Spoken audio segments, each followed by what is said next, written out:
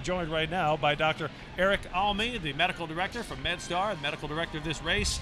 And Doc, weather like this, I would think, is pretty ideal in terms of keeping people safe and not worrying about things like overheating.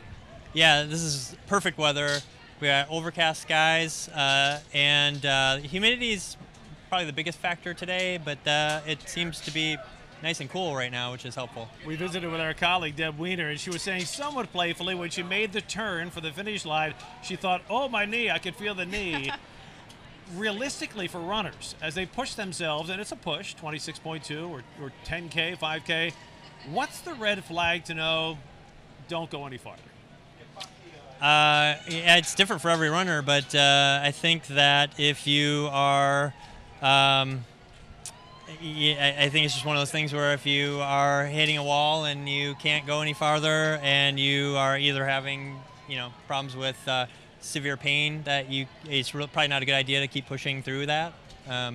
But there's always going to be some degree of discomfort when you're running a marathon or distance like this. And this is a cupless race this year, which is different for a lot of runners used to have aid stations where they can grab a cup and go. So there's a concern on either direction. Will they underdrink the amount they need or overdrink, which both can lead to big health problems? Right, you're absolutely right. So one of the things we tell runners ahead of the race is to make sure you only drink to thirst.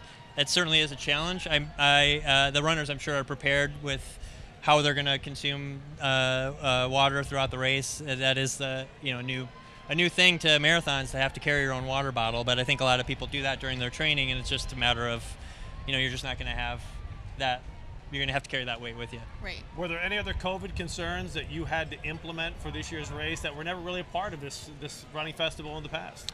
So the water cups is one, but the other thing that we've been doing is sending out email blasts to get runners to, that starting line, everyone's grouped together, so it's really hard to social distance when you're in that type of setting at the start of a race. So we've encouraged folks to mask up when they show up, and hopefully some of them have done that. I have seen people at the finish line putting their mask back on as an extra precaution. Now, our leader, Jeremy Ardnoy, doesn't have to worry about social distancing. He's a minute or so ahead of the closest runner. Second place runner, Jordan Trofe, is running in 3 marathons in 3 days. What are the medical concerns he has to factor in order to complete that unbelievably challenging cycle? I mean, I think every day he's going to have to go through, after his marathons, he's going to have to, re-energize. He's going to have to, check his nutrition and hydrate and all those things. But I'm sure that he's been training for this for a very long time, and he's got his system down. And it's been months in the making for many of these runners. So it's at the point now, it's the celebration day, they're getting to the race. What do they need to do once they cross the finish line to make sure that their bodies can keep up with what they just accomplished? Yeah, I mean, I think the most important thing is they're going to need to stretch out, just get some rest, give some couple days off for the body afterwards before getting back into any exercise, and yeah, that's the big thing, stretching out, because otherwise you're going to get really tight and pay for it the next day. Dr. Eric Almli, MedStar Health, the race director, medical director, thanks so much for being with us today.